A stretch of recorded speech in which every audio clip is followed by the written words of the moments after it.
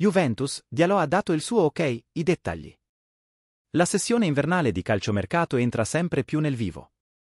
Tra i club che si muovono sul mercato c'è anche la Juventus, che sta lavorando per rinforzare la difesa. Djalò ha dato l'ok alla Juventus. Il nome caldo in casa Juventus è Thiago Djalò, difensore centrale portoghese di proprietà del Lille in scadenza di contratto a giugno 2024. Il 23enne ha dato l'ok ai suoi agenti per trattare con il club bianconero, ora va trovato l'accordo.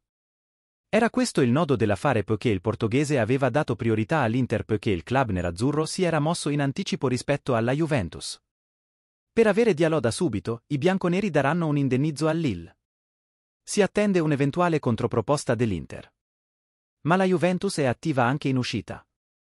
A sbloccare la trattativa Djalò, infatti, è una cessione. Il club bianconero è vicino a cedere Filippo Ranocchia al Palermo. Il centrocampista classe 2001 terminerà il prestito all'Empoli ed è molto vicino ai rosanero, sullo sfondo anche il Como interessato.